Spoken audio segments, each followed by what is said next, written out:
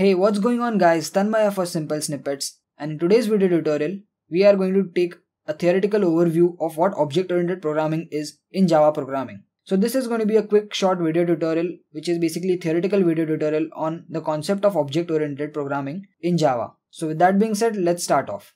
So to better understand what object-oriented programming is, the best way is to compare it with the procedural-oriented programming. So if you are coming from a C++ background, I'm pretty sure you'll understand this very easily because the concepts are pretty similar to what we did in C++ programming. So starting off with procedural oriented programming. So in procedural oriented programming, there is no concept of objects and classes. Instead, we have more focus given on functions. Now functions basically is a group of statements which is given a single name so that you can access all those statements using that one single name. So say for example, you want to perform addition of n numbers. You create a function with name of, say for example, add or add two numbers, and then you write all those statements inside that function and then call that function n number of times so that you can use it over and over again, which gives you the feature of reusability. But there is an issue with procedural oriented programming is that these functions mostly share global data. That is, the data is publicly available, and procedural oriented programming is not really very suitable for the real world scenarios or trying to mimic the real world environment. So what do I mean by that? Let's see what object-oriented programming is. Now in object-oriented programming, the more focus is given on data and how we access that data. So programs are divided into objects. So what are these objects? So these objects are basically derived out of classes, and so these classes are sort of like templates, and you probably must have heard of what a template is in general. Basically a template is like a predefined theme which you directly use, right? In Excel or in Microsoft Word, you must have had predefined templates which you directly use, right? So you can make a similar analogy in programming as well.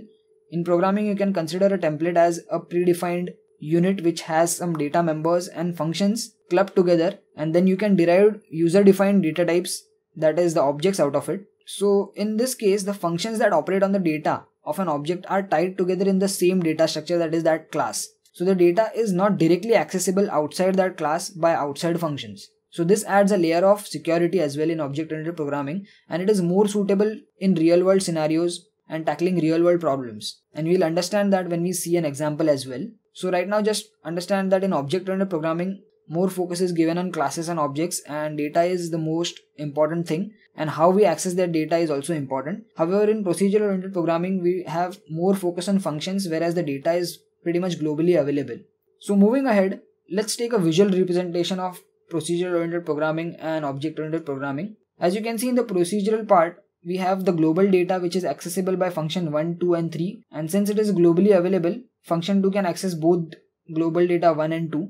But if you see the object oriented part, you can see the square blue boxes, and each of the box has its own data and functions. The communication is happening via the functions. You can see these arrows, right?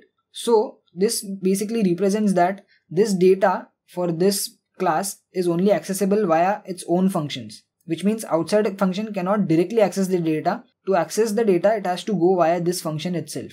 So that's where that added layer of security comes into picture. So this was a little bit of visual representation. Let's see the actual definition of object-oriented programming.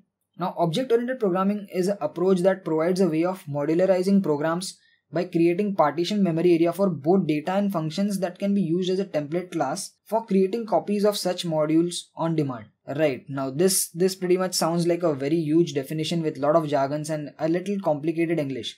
But to make it really short, object-oriented programming helps us in creating objects out of classes. Now these classes have data members and member functions, and when we create an object of the class, we are basically deriving our own custom data types. So that's the simpler version of this entire definition. So some basic concepts associated with object-oriented programming are classes and objects, data abstraction and encapsulation, inheritance, polymorphism, message passing, and we'll be seeing all of them individually in separate video tutorials because each of them are a little big if we try to cover it in this entire one single video. So we'll take theoretical and practical explanations of each of these points in further video tutorials. So don't want to put everything in this one video. This is just a theoretical overview of object-oriented programming. So this was a little bit of theoretical overview of object-oriented programming, and I know it's a lot of theory going on, but let's try to take a real world scenario and let's try to differentiate between procedural and object-oriented programming. So if you're coming from C++ background, and if you especially have seen my C++ object-oriented introduction video, this was the same example that we discussed over there, and things are pretty much similar over here as well. So let's assume that you have a car manufacturing company and you want to store data of different cars and their models. So I have mentioned 5 different data types or data members that you want to store. So you want to store the company name, you want to store the model name, you want to store the fuel type, mileage and price. So in procedural part, which is in this green box, this is the public static void main I've just written in short form. You'll create 5 different variables, 3 arrays and 1 float and 1 double, right? Just to store data for one car, right? So let's imagine you want to store data for 10 cars or 20 cars. So that multiplied by 5 will give you that number of variables, and then this entire program will become very lengthy and it's not really efficient and becomes tedious, right, to manage all those data. And again, it will be globally available.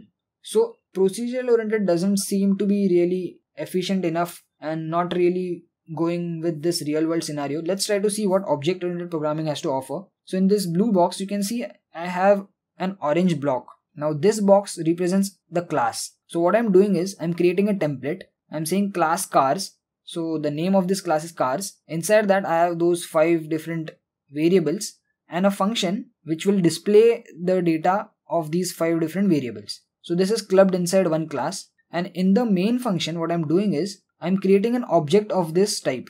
So I'll say cars object 1. So object 1 will have these 5 data members and this member function. Then I create object 2. So again, object 2 will also have its own 5 data members and its member function.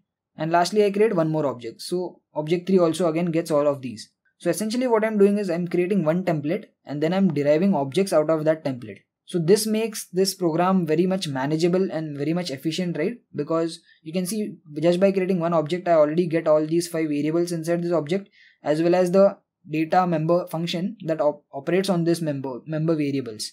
So only display details function of object 1 will be able to access all the data members inside object 1, and no other function outside this class can access the data members. So that's where that added layer of security comes into picture.